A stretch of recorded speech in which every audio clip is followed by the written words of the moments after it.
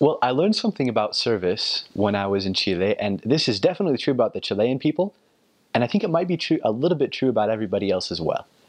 But service is always the best way to get to somebody's heart. But if you want to serve somebody, you can never ever say, "Can I help you with that?" Because every single time the answer will be no. And that's like 100%. And it's not because they're particularly prideful, it's because they're independent and think that they can do it themselves. And they usually can, you know? But if you want to serve somebody, you just got to get in there and start doing it. Or, this is the other thing, express it in such a way that them letting you serve them seems like they're doing you a favor. And that's a little tricky in the wording, but that usually works as well.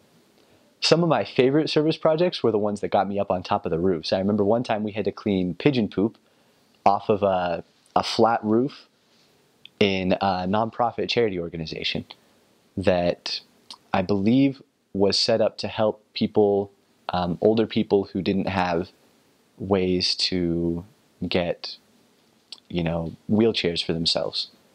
So it was a good organization, a good cause. And they didn't have anybody to clean their roofs, so we put on some gloves, grabbed some trash bags, and hopped up there on the roofs. The roofs in Chile are different because they aren't firm wherever you step.